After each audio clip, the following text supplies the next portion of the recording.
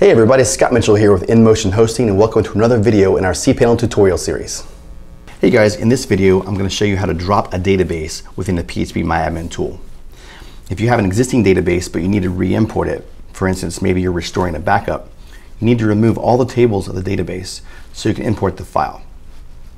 This does not delete the database itself, but drops all the tables in it because you need the database to still be there for the import. The first thing you're going to do is log into the cPanel like I've done here. Now you need to find the databases category and click on the phpMyAdmin icon. If you're using the old X3 theme, it's about 2/3 of the way down, as you can see here. If you're using the new Paper Lantern theme,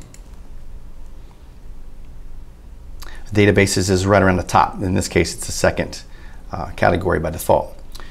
In either case, click the phpMyAdmin icon to get to the tool. Now once we're at the tool, we need to actually find the database. So look over to the left-hand sidebar.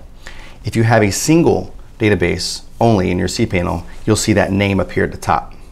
If you have more than one, you're going to see your cPanel username, like I have here.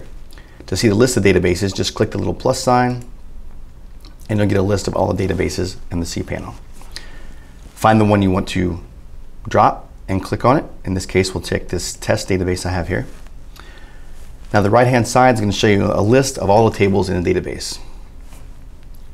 Now we want to drop all of them, so go down underneath the list and find the Check All checkbox.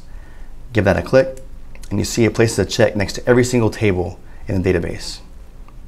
Now go over here to the drop-down box and select Drop.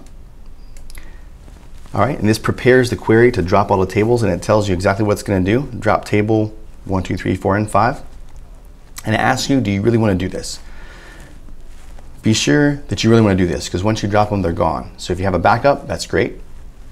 If you're restoring a backup, that's great, but don't just do this on the fly. If you're sure you want to do it, click the Yes button. All right, and now it takes us back to the database, but there's nothing in the list because we don't have any tables.